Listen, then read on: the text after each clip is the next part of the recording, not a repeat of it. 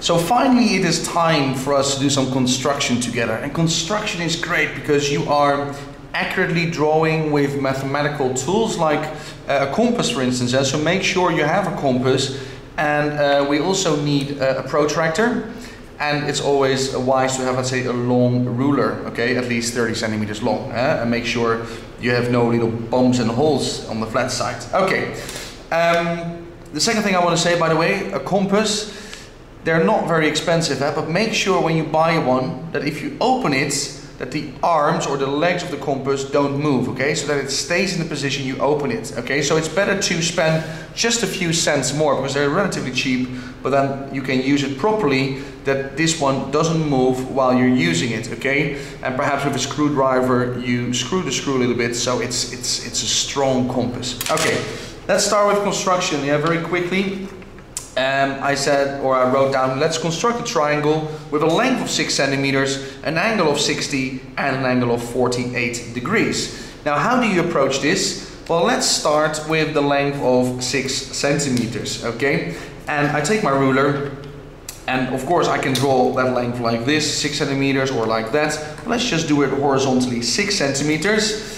And I'm going to cheat a little bit, otherwise you can't see it. I'm going to say that 1 square is 1 centimeter. It's actually 2, but okay, otherwise it's going to be too small.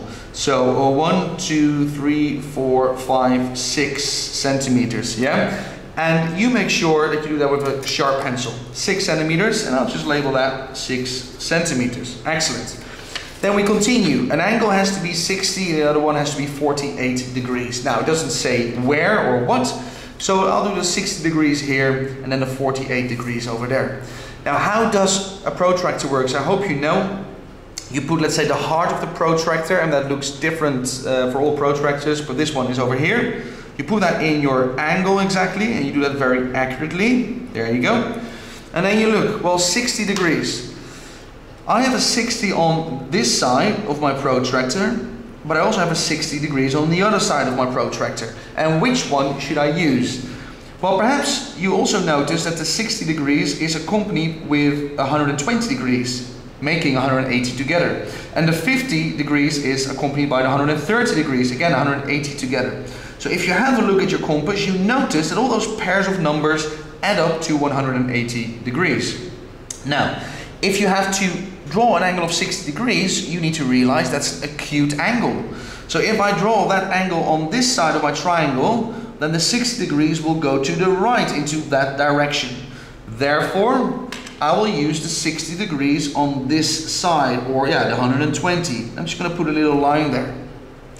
Just to tell you, if I would draw the angle of 60 degrees on this side of my line, I realize it's an acute angle, so my line will have to go to that direction. Then I would have used a 60 on this side of my protractor. Okay, anyway, I'm doing it here, 60 degrees. So I'm just going to draw a dotted line, and I'll do that in green, because somewhere on this line, my third point of the triangle will lie, but I don't know where yet, yeah? But it's going to be somewhere on this line, because this is 60 degrees. But where on that line, that depends on the last bit we have to do, because we also had to draw an angle of 48 degrees. So I'll do that on this side, 48.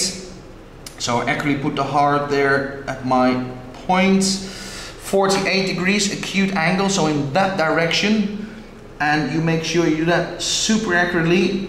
Don't rush these things. 48 over there. Put a little dot, you can't see it, I can. Yeah, and then I draw, I'll do that in a dotted line again, the line which makes an angle of 48 degrees for my base. You see that? That's 48 degrees. So what does my triangle look like? Well, this is going to be my third vertex. So now I can finish it accurately. Yeah, so make sure that is accurately. Yeah, you have a sharp pencil, you can do a better job than I am.